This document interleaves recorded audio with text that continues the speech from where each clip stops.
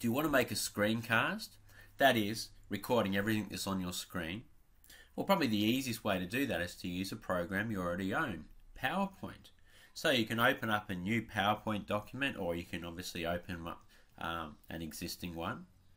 And if you click up here on Insert, you'll see over here we've got screen recording.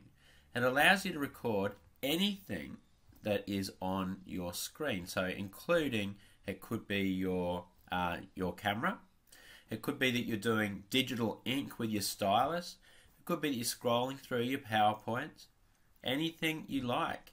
Now, to get it started, firstly we need to select the area. Again, we'll drag the area that we want to record,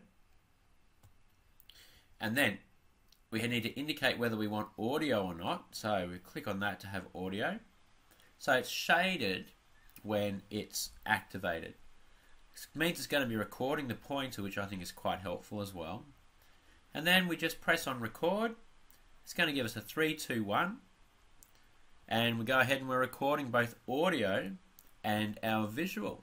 Anything that's on the screen, you could use this to demonstrate software, you could use it to demonstrate coding, anything you possibly like.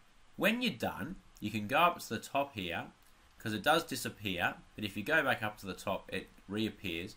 If you want to stop and think about what you want to say, you can press pause, but when you're totally finished, you press stop. And we'll go back to that PowerPoint, and you'll see there, we have got the video.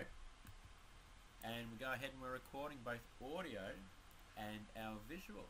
Anything that's on the screen, you could use this to demonstrate software. If you want to save that, right click, save media as, and you can save that anywhere you like. And you could export it outside of PowerPoint at that point. And then we're done.